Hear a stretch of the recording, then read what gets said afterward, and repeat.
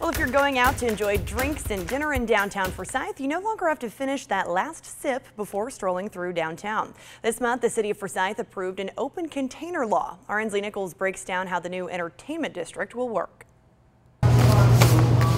Eric Thomas tosses together pizzas ahead of the lunchtime rush.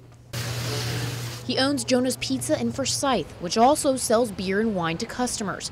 And now you can take the libations with you, sort of. The more Forsyth can offer, I think the more everyone will benefit and everyone will enjoy kind of the fruits of that. Earlier this month, the city council approved an entertainment district, allowing downtown bars and restaurants to serve alcohol in clear plastic cups with the city's logo, which customers can then take with them around downtown. Thomas says this means more customers in and out of his establishment. Kind of an easy way for them to come back with their cup even if they wanted to and refill or whatever.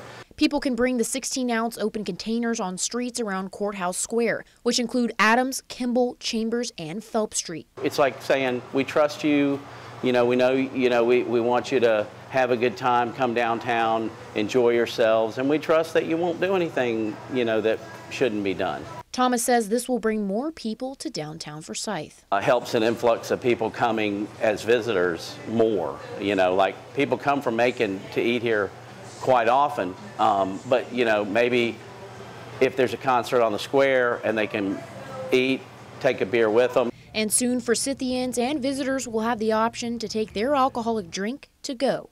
In Forsyth, Ensley Nichols, 13 WMAZ News. Forsyth Mayor Eric Wilson says as soon as the designated cups come in, the entertainment district will open up. For container hours on the entertainment district, you can visit our website at 13wmaz.com.